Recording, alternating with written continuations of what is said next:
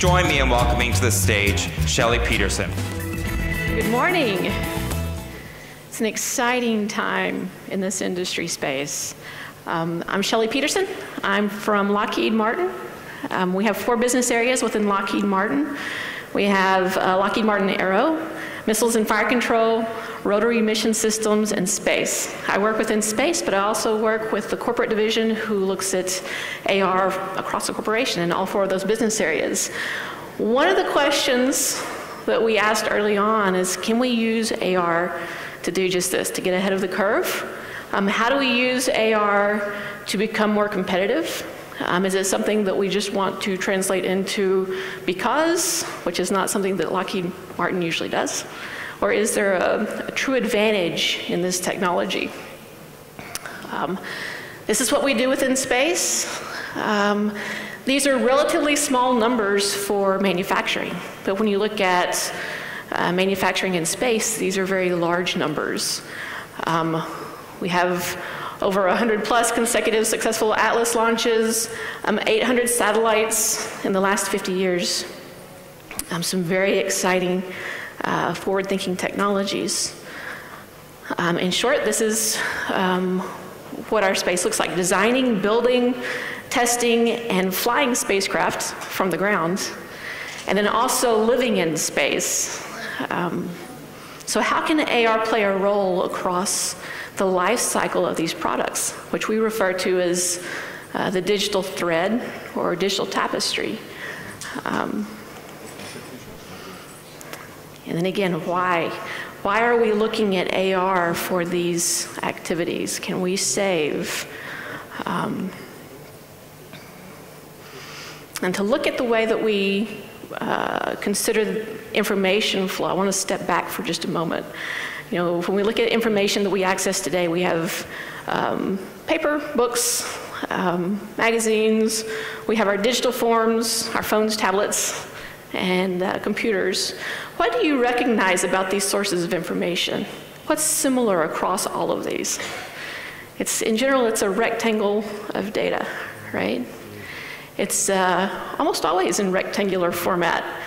And it is something that we access throughout our daily lives to the degree that we forget that it's rectangles of data. From our mail to our TVs, I love my smartwatch. And then even in our vehicles and our environments, we see these rectangles of data all over the place, to the degree that we're quite fascinated with our rectangles of data. And what does it look like within our environments? Within Lockheed, we still use paper in many of our environments. In this case, we're building a spacecraft, and in the periphery, just outside of this picture, we have the computers where the technicians go to reference the data. They mentally log that, and then they go to work on the spacecraft. And then they go back to the computers to log their data. And it's this back and forth that really isn't that efficient when you look at the workflow. In this case, we have technicians who are working inside tight confined spaces. And they have to crawl out of these tight confined spaces to log their data. Or as you see here, you have people in clean room suits just outside of the environment also logging data. Sometimes it takes a whole team. And then in many of our environments, we have ladders and platforms where they're having to crawl up and down. So you can see, you get the picture of what happens when we have to reference data through these traditional sources. So how does it change when we look forward to the future? This is the concept that surfaced about 5 years ago. So what would future space look like when we're needing to access and capture data? This is what they came up with. What do you notice about this? It's still a rectangle of data. It's just a see-through version. And at that time, that's what our futurists envisioned for the future. They were onto something. When I talked to them about these concepts, I said, but you can see through it. You can see through it to your environment. I said, okay. So there's a concept there where It's very valuable to be able to see our data within our environment, or more like our environment as we're reviewing the data. But in this case, it's still a rectangle of data. So this is what we first experimented with back in November of 2017. So in this case, we had augmented reality overlays within our environment. So we're not looking at rectangles of data. How does it change things when you have data represented spatially within the environment? And what we found was that it's huge. It has a significant impact. And I'll go through that in upcoming slides.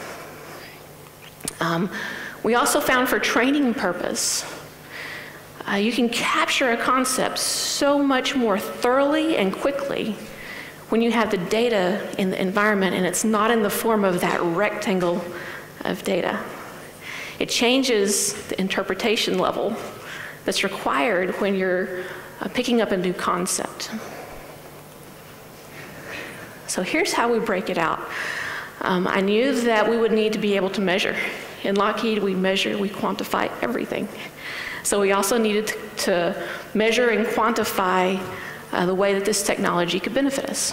So when we look at manufacturing spacecraft, we break it up into these categories: to observing and orienting, and then making the decision, and then taking the action in the manufacturing process. So in the past, observation is observing these text, picture, sometimes model data. And then you have to mentally translate that data to what's in the room, the physical object, and how that data maps onto that physical object. And then with spacecraft, we don't usually maintain spacecraft once they're launched. For satellites, we have to make sure that it's perfect when it's built. So there's quite the decision process to make sure that the actions that are being taken are the right actions. And then, of course, the action to drill or run torque applications or whatever their process is in building the spacecraft. And when you look at this, there's a lot of interpretation going on. They're interpreting the 3D models into that 2D instruction, that rectangular data. And then there's interpretation to take that rectangular data onto the physical object in the room. And then there's a collaborative interpretation to make sure that it's the right activity. Now watch what happens when we apply AR and MR. Okay. We observe through the visor, and then they take the action. And this is what that looks like for one of our activities. This is a torque application. So the different colors are different type of bolts or fasteners. They're bolting this panel to the forward bay cover on the Orion spacecraft. This is a human spaceflight spacecraft. Okay, the text data we had to intentionally blur. I apologize for that, but that was a requirement to show this picture. But that data is the tolerance data that goes along with the bolts. And then you also see numbers that provides a torque sequence. They have to capture this from the 2D rectangular data. It takes a while. As a matter of fact, this observe, orient, decide, we see repeatedly throughout our manufacturing process, taking about half of the time for a spacecraft. It's so significant that we gave it a name. We call it information overhead, which is the time to hunt down the information and verify that it's correct before the action is taken. So our original goal was to optimize this information overhead process. This first time that we ran this, we cut that time by 99%. Okay, it's a little bit difficult going into an executive to say we met our goal at 99%. That created a new problem. But when we look at it across the entire activity, it's about a 50% reduction. Okay, 5% reduction is huge. A 50% reduction is phenomenal. Okay, this is really catching the attention within our environments and our executives and the potential of this technology, especially in the very first run. Now that was over a year ago. And we have done quite a bit since then to look at different opportunities within our environments. So here's another way that you can think of it. With the rectangles of data, you can pick up the concept and you can believe that concept. But when you're working with AR, there's a whole different level of understanding and comprehension that takes place much more quickly. It's phenomenal how quickly you can pick it up and understand with a complete different level of comprehension than through traditional methods. So here's what it means to the programs and the teams. Again, this was from the earliest stage activities that we ran. 85% reduction in training, and not just training, but ramp up. So we have technicians who are very skilled at what they do, but they may be stepping onto an activity or a program running that specific process for the first time. And we saw that what would normally take 8 hours is consistently taking more like 45 minutes to comprehend. Significant time saver. For alignment, DFI is also another type of drilling. You'll see 2 drilling columns here in torque. We're bringing down the times by quite a bit. The difference in the 2 drilling columns is something that I'm also very excited about. So in this column, we had technicians who were very skilled with that activity. They had performed that activity before. In this case, we had technicians who were new and had never performed that activity before. And look at the similarity between the two, how it was brought down, and the amount of time remaining for the action. So what that tells us is that we can take a very seasoned technician or a very green technician, and they can accomplish the task in the same amount of time and with very similar quality levels. You know, that does significant things for project management and understanding the time that it takes to complete a task. We also had a drilling error that was avoided in that first activity where a mylar is typically placed on the panels for the drilling location. And the mylar had been accidentally labeled on the wrong side. And so when they placed the mylar on the panel to drill, it was inverted. And so it indicated that they should drill on the left, when in reality they should drill on the right. They put on the visor to see the tolerance data and the other details that went along with the drilling location, and they noticed this right off the bat and prevented that drilling error, which on a spacecraft panel is significant. You don't want to drill the wrong location on a spacecraft panel. Here's what it means to our manufacturing and production at a higher level. We're expediting delivery times, we're lowering project costs, we're simplifying those complex ideas that enables the reduced cognitive load. It also enables our experts to support more broadly across the programs because they're not pulled in as often. The technicians are capturing that without their support. And then at a higher level for the corporation and the customers, are you familiar with this triangle where they normally say you can only accomplish 2 of the 3? That you can build a product more quickly and at lower costs, but that's typically a toll on quality. Or you can build a better product at a lower cost, but it's going to take more time. What we're finding is that we can accomplish all 3. We can build it more quickly, and that includes using AR to build the spacecraft, but it also includes the time that it takes to build the instruction. We can build the instruction in AR more quickly than we can build the instruction in traditional methods, that rectangular form of data. So I'd also like to say a thank you to the companies who, the dreamers who are making this technology real. It is having an influence on companies like Lockheed and how we do things. We encourage you to follow your curiosities, because it really does take what we thought was a capability for someday, and it's bringing it into today. And I think if there's enough time, I could take some questions, and we do that through Slido. Okay, so if you have any questions, feel free to post them up on Slido.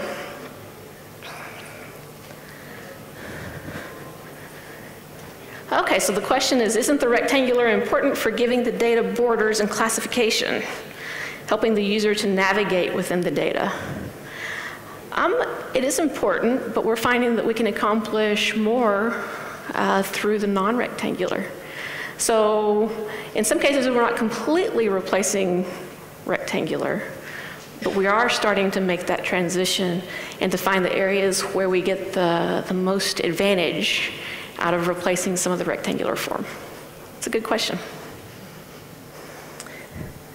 Is it fully operational currently? Depends on how you define fully operational. So we're using it across many programs in many different environments. It has not scaled across the entire corporation yet, or even across the entire space organization.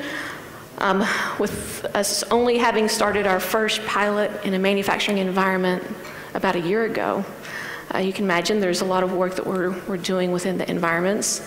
We consider it to be controlled introduction, which is no longer a pilot. A pilot is determining whether you want to pursue the technology or not. We've already made that decision, and we're going to controlled introduction, which is the strategic roadmap for implementation. And then, let's see. Are you looking into collaboration with other AR solutions? Yes. We're looking at many different solutions. And they're not all built in-house. As a matter of fact, most of what we use is not built in-house. Are you considering to replace HoloLens with Magic Leap? We assess many of the technologies that are out there. We have many different applications, so it's not just one that we're pursuing. We look at many different technologies. In addition to AR, are you using VR for training purposes? Yes. We have an area called the Collaborative Human Integration Lab, the CHIL. And the CHIL is highly focused on VR. And we find VR to be beneficial for training environments, especially for military ops training, where you need the peripheral. Let's see, is AR accurate enough for the space industry? Good question. So in some cases, we need very fine tolerances. In other cases, we need information to go along with those environments. So it is accurate enough. We also ran an activity recently where we were placing sensors on panels. We have sensors, fasteners, we have accelerometers that we place for tests, and most of those need to be within a ½ resolution. We were in an environment where the devices didn't recognize the panel composite, the floor, because it was an epoxy, or the walls or the ceiling, because it was a high bay environment. We still found a way to meet 0.1-inch tolerance, which to us was significant. And that was for components that had a tolerance level of 0.5 inch. Can you emphasize, as for the platforms we're using? One of the platforms that's been very beneficial to us is Scope AR's WorkLink. It allows us to build content very quickly and easily. As a matter of fact, I brought in a high school intern, and we pointed that intern to an online training. He spent about 2 days ramping up, and then immediately started building work instruction. And he could build it very quickly. We're having trouble keeping him busy. So it's exciting to see how quickly that we can ramp up in this space. What's the biggest problem that needs to be solved to make it fully operational? There's several there. Of course, security is of great interest to us at Lockheed Martin. That's one that is significant, along with MDM services, to tie into our existing database systems. So we don't see it as an instant transition over into a completely new form of work instruction. For many of our programs, we need to take what exists and migrate it. So that's a challenge. And do you want me to wrap up now? One more. Let's see.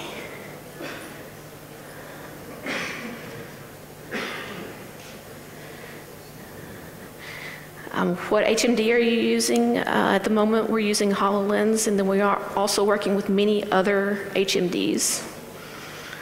And the apps are not in-house. They're primarily external. So thank you, and I look forward to visiting with you today. Thank you, Shelley.